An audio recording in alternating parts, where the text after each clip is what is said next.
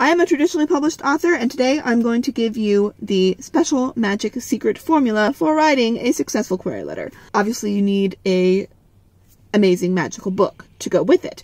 But this is the query letter formula that eventually led me to 4 offers of agent representation and 4 agent phone calls in 1 week. So here we go. So the key to a successful query letter in all aspects is concision and neatness and tightness.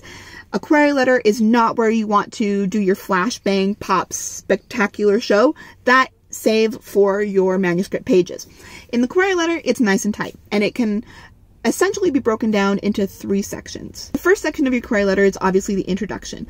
All you need in your introductory paragraph is, first of all, you're addressing the agent by name with the correct spelling. Obviously, that should go without saying.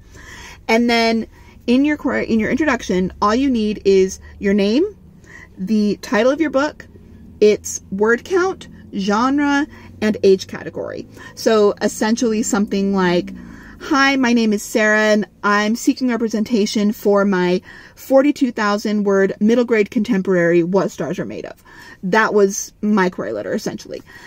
So you just need that, and then 1 specific sentence to that agent saying why you decided to query them specifically, that maybe they represent an author whose books are similar to yours, or you saw on their manuscript wish list that they're looking for something similar to what you're writing. The second section of your query letter is, I think, the part that intimidates most people, because it's the summary of the book that you have poured your heart and soul into.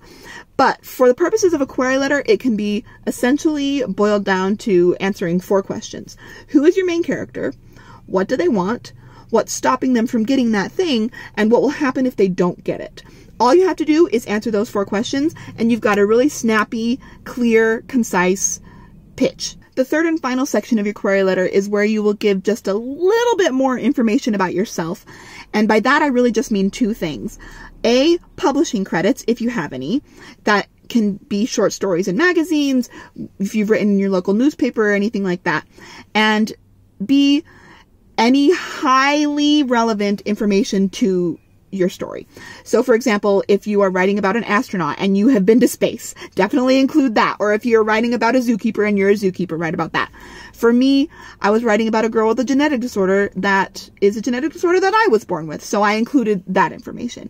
And there, putting that all together, you have your nice, clean, tight query letter. And I wish you well. Happy querying.